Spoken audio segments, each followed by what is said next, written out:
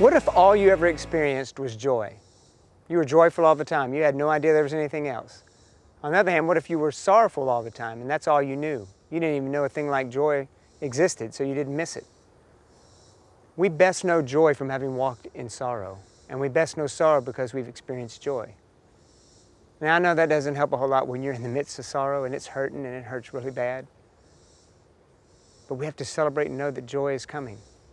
It's always on the other side of it.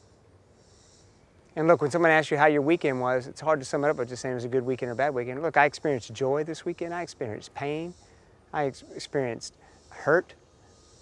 All these different emotions, all these different feelings. But I know that joy is coming. I experienced joy in the weekend, even walking in sorrow.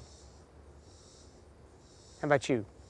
Grab hold of some joy, even in the midst of great sorrow, because you know joy's there. As Daniel Crawford put it, no majestic mountain comes without a deep valley, and there's no birth without pain. Joy comes in the morning. Rejoice. Have a great day. God bless.